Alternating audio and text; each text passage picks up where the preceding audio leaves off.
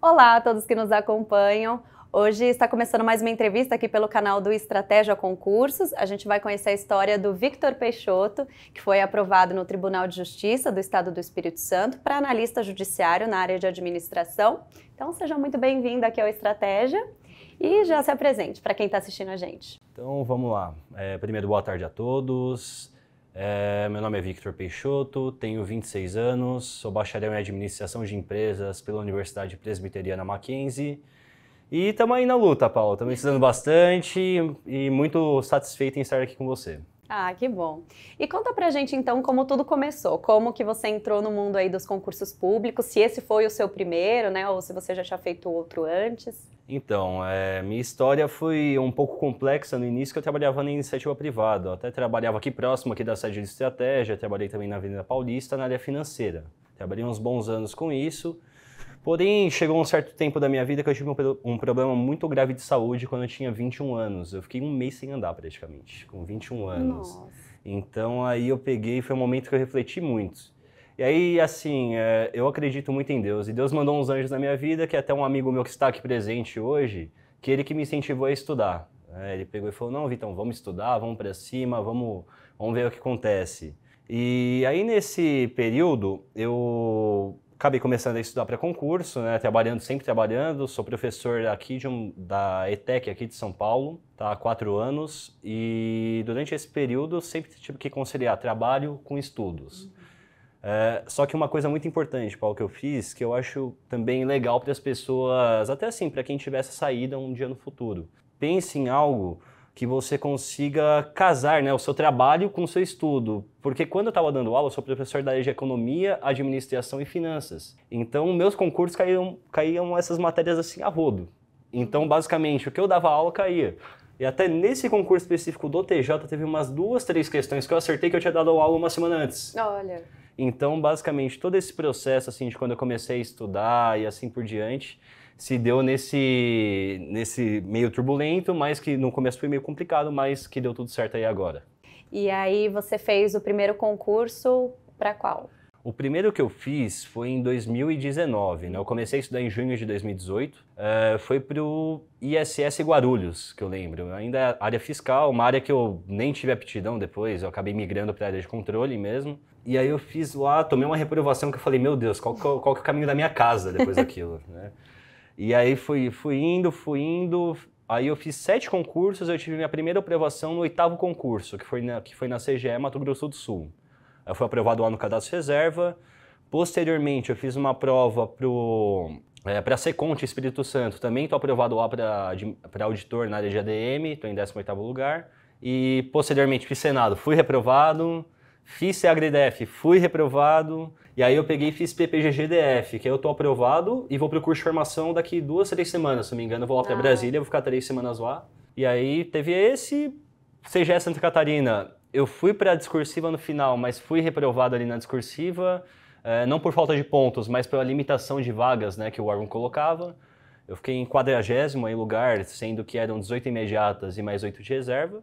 Aí depois eu TJ do Espírito Santo, que aí eu peguei e eu falei, vou lá fazer, nunca tinha feito prova de TJ na minha vida. Aí teve um amigo meu que pegou e falou assim, Vitor, vai ter uma prova tal do TJ. Eu falei, vamos lá, vamos ver.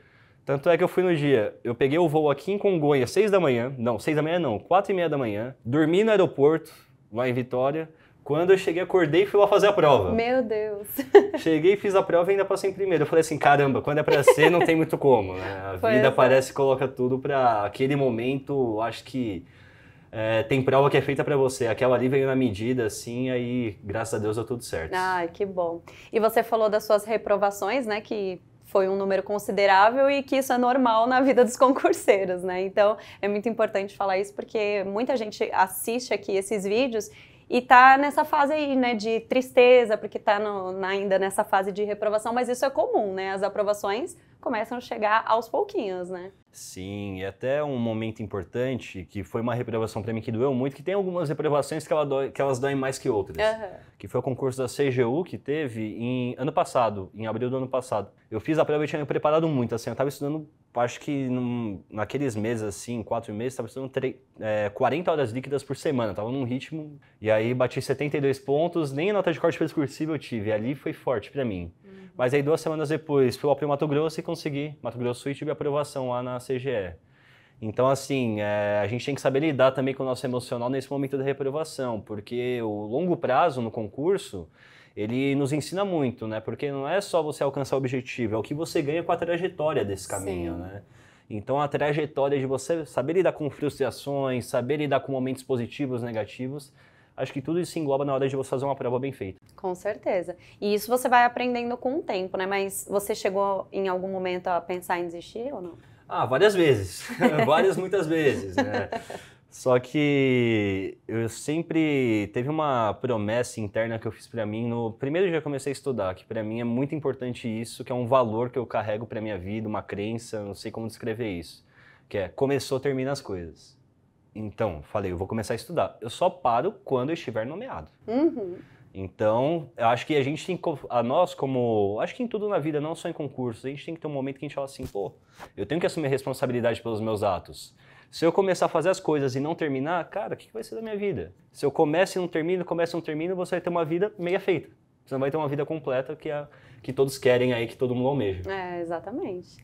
E você falou do Tribunal de Justiça do Espírito Santo, está esperando a nomeação ainda, mas esse é o seu objetivo final ou tem mais algum concurso aí que você queira fazer mais para frente, de repente em outro estado? Não é meu objetivo final, eu tenho muito interesse aí que eu estou até estudando aí firme, é para o ISS Fortaleza, que vai ter lá para administrador também, então estou focado na área e vou prestar para esse concurso. Porém o meu final mesmo, que eu falo que para mim já deu, vai ser ou CVM ou Banco Central.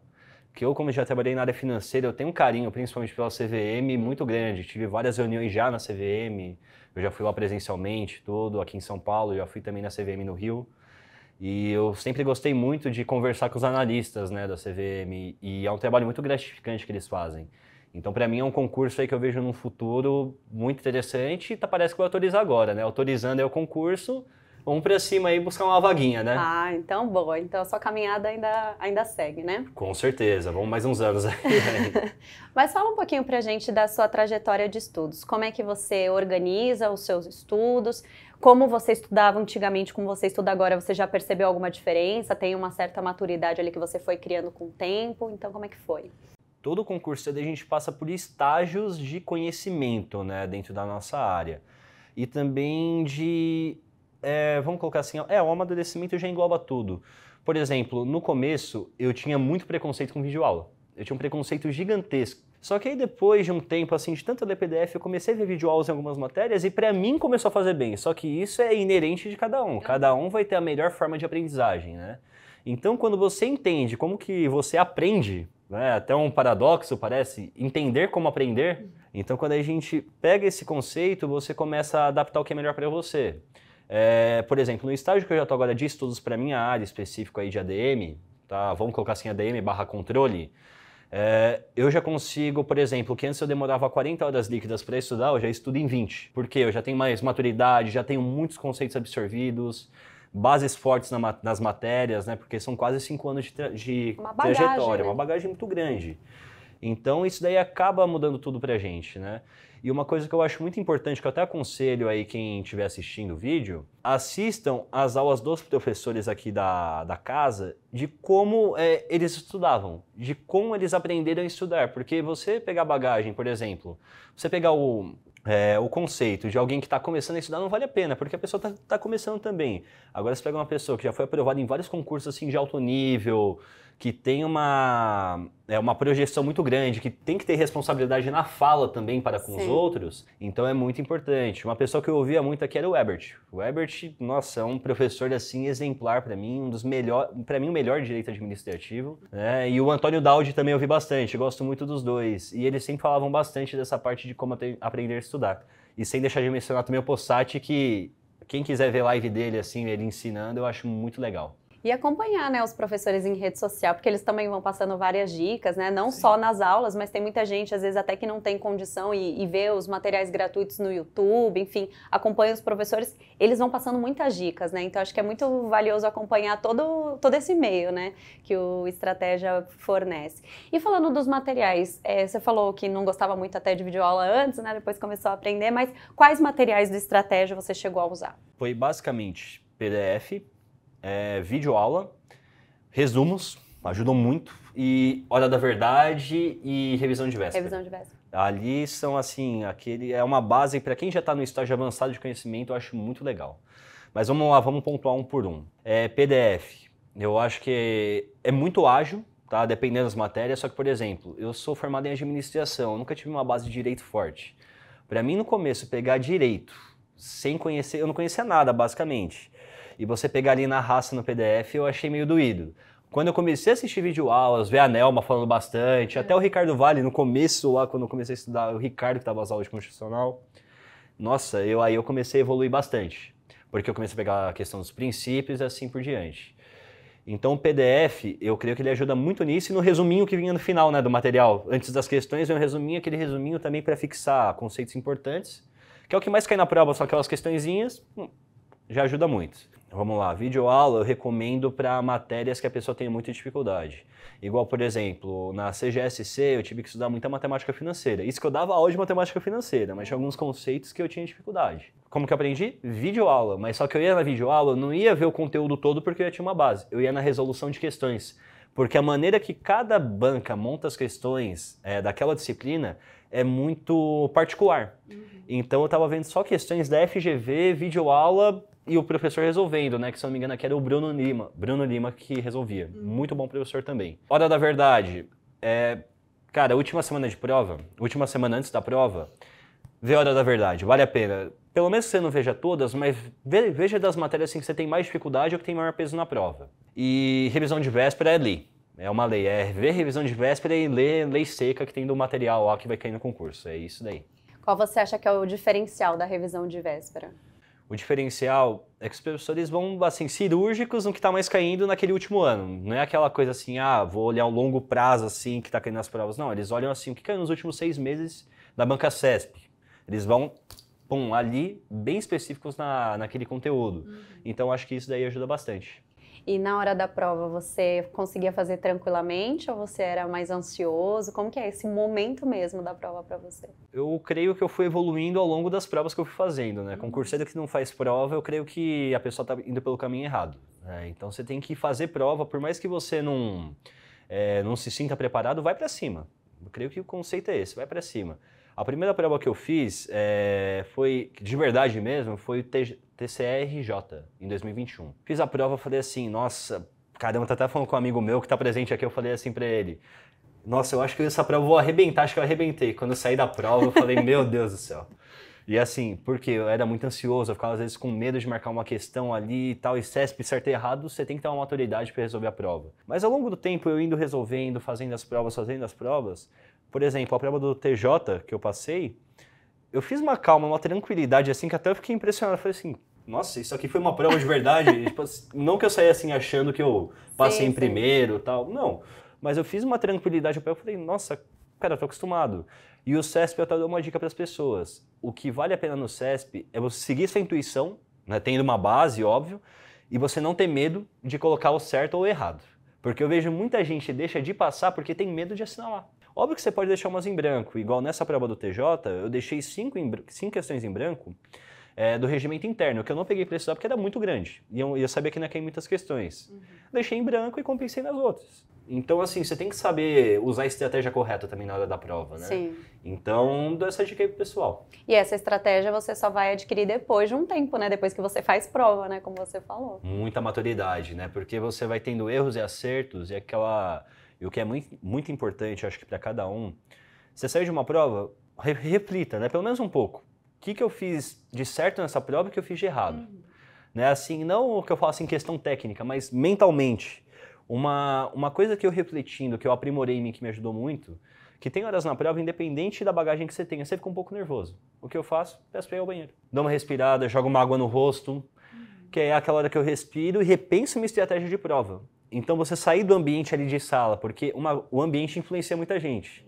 Se a gente está ali só resolvendo a questão, você começa a ficar no estado e alguma questão você não vai saber, alguma matéria. Então pede para o banheiro, respira um pouquinho, pensa na sua estratégia, repensa, refaz seu mental e vai para cima. Ah, é legal, excelente dica. E para o Tribunal de Justiça, falando, né, do seu caso Espírito Santo, mas para pessoas que queiram aproveitar uma nova oportunidade aí nesse concurso, você lembra alguma coisa que você percebeu assim que é importante levar mais em consideração? Alguma matéria específica? Enfim, algum detalhe ali que é diferente em relação aos outros concursos? Eu vou falar da área de administração, né, que foi o concurso que eu fiz, foi voltado para essa área. O que eu recomendo? Na área de ADM, o que eu percebo hoje dos candidatos hoje em dia é o pessoal negligenciar muito a parte de gestão de pessoas. Por exemplo, o pessoal estuda mais ADM geral e ADM pública. Mas quando pega ali a parte de gestão de pessoas, o pessoal não estuda e caíram nesse concurso umas 7 questões de gestão de pessoas. E era uma matéria que, como eu estava dando aula, eu peguei firme assim mesmo para evoluir nessa parte, foi o que fez o diferencial para mim. Então, o pessoal de administração, que eu recomendo é isso daí. É focar na parte de gestão de pessoas, porque é a matéria que quase ninguém vai acertar e é o que vai diferenciar você da maioria. Sim, com certeza. Bom, você já falou sobre incentivo, né, do seu amigo, que inclusive está aqui com a gente, mas você teve uma rede de apoio interessante, assim, que te ajudou nesse processo de estudo em todos esses anos, né, que você vem estudando, familiares, amigos, né, pessoas que estavam ali com você, te ajudando na rotina do dia a dia? É assim, Paulo, acho que todo mundo, eu creio que todos que tenham um sonho grande assim na vida, independente qual seja, né, seja familiar, seja espiritual, seja na área dos estudos, a gente precisa de uma rede de apoio. A gente precisa ter uma equipe, porque não adianta nada. Você tá na sua casa lá e você tá com uma vida familiar assim, toda quebrada, vamos colocar assim, você tem só discussão dentro da sua casa e assim por diante. Então, o máximo que a gente conseguir ter um ambiente harmônico, esse é muito bom. Igual, eu moro com a minha mãe, até hoje, né? E eu sempre tive muito apoio da minha mãe. Então foi assim, a questão da gente se apoiar, tal, de eu ajudar ela nos projetos dela e ela me ajudar nos meus. Minha avó também, meu pai. Então assim, eu construí uma rede de apoio ao meu redor para que me desse suporte para que eu conseguisse. Porque assim, tem gente que vai olhar, pô, o cara passou em primeiro lugar no TJ. Gente, não é fácil. Eu nunca pensei que ia passar em primeiro. Mas assim, não é fácil. Se você não tem uma rede de apoio, pessoas que estão ali fechadas contigo e você fechadas com elas, não vai dar certo. Assim, pode até ser que dê, mas seu timing de conquista vai ser muito maior. Então, acho que as pessoas têm que ter esse senso de equipe. Que na vida a gente não alcança nada sozinho, a gente precisa de apoio das pessoas. E você conheceu outros colegas estudando para o mesmo concurso ou não? Para concursos diferentes também? Sim, eu tenho muitos amigos, principalmente um amigo meu, Miqueias, que ele foi aprovado também no TJ para contador, foi aprovado em vários concursos, assim, um cara excepcional. E eu conheci ele fazendo provas e tal, e a gente conversando por WhatsApp, eu nem ia fazer esse concurso TJ do Espírito Santo. Ele pegou e falou assim para mim, ô Victor, abriu o TJ, vai lá fazer, cara. Eu falei, pô, Miquel, área de TJ, eu nunca fiz um concurso de TJ na minha vida, cara, tal. Ele falou, cara, vamos lá, é só para quem é bacharel em administração e é no mesmo dia da receita, então já vai tirar uma boa parte da concorrência. Eu falei, interessante, porque a área fiscal, eu não me importo muito com a área fiscal. E aí eu peguei, fui lá e fiz. Mas assim, você vê o que é uma pessoa que você conheceu ao longo do caminho, que me deu uma dica que hoje me ajudou muito. E é assim, um amigo que a gente conversa quase todo dia referente a concursos e tal, e a gente está indo na caminhada aí juntos aí. Então, muito importante ter essas amizades assim de pessoas que estão envolvidas no meio do concurso. Sim. Porque se eu ouvir conselho de quem não conhece de concurso, acaba sendo assim, tem pouco proveito em certas partes, né? Sim, até porque muita gente acha loucura, né? Estudar por horas, quem não conhece, né? O mundo de concursos. Então é muito importante, né? Ter essas pessoas para você trocar experiências. E falando do Estratégia, você conheceu como? Eu conheci pela internet mesmo. Eu lembro que na época que eu fui começar a visualizar os cargos ainda para estudar, eu demorei uns 3, 4 meses escolhendo a minha carreira, né? E eu lembro que eu tava pesquisando e tal, e eu caí num vídeo do YouTube falando sobre o TCU, que eu estudo para área de controle. Aí quando eu vi lá, caiu o TCU, estratégia, comecei a ver os professores, pô, gostei bastante. Aí teve, até meu amigo que está presente aqui, ele indicou para mim e falou, Victor, material do estratégia, realmente o pessoal fala muito bem desse material e tal. E aí eu peguei e comecei a estudar por eles. Então foi pela internet vendo os vídeos assim no YouTube. Se você tivesse que indicar para alguém, você indicaria? Com certeza, com certeza. Principalmente os resumos. Pessoal, vejam os resumos de estratégia que valem demais, valem demais. Muito bom. E para finalizar, então, eu queria que você deixasse uma mensagem, né, para quem está assistindo a gente, aquela mensagem de incentivo, né, porque muitas pessoas assistem a gente procurando realmente ajuda, né, de quem foi aprovado. Sim. Você já passou várias dicas aqui ao longo da conversa, mas para finalizar, eu queria que você realmente deixasse uma mensagem de ouro aí para o pessoal. Então vamos lá, gente. O que eu recomendo para todos que estão assistindo é se comprometam com o processo, né? Então, se vocês têm um propósito de passar no concurso, comprometa com aquilo e vai para cima, não tenha medo, pense no que você pode agregar de valor para a sociedade, para a sua família e assim por diante. E um passo muito importante, uma coisa muito importante, não tenham pressa para poder colher os frutos. Por exemplo, no meu caso, eu demorei quase 5 anos para poder passar no concurso uma colocação assim decente, em primeiro lugar. Então, recomendo para todos terem paciência e ter muita disciplina aí ao longo da rotina aí de estudos. E por último, tá, só para finalizar aí a dica final, creio que a gente nunca pode deixar ninguém falar pra gente que a gente não pode alguma coisa, né? O que vai depender se a gente pode ou não, é só a gente, é o nosso esforço, é quanto que a gente empreende naquilo, o que a gente vê de valor.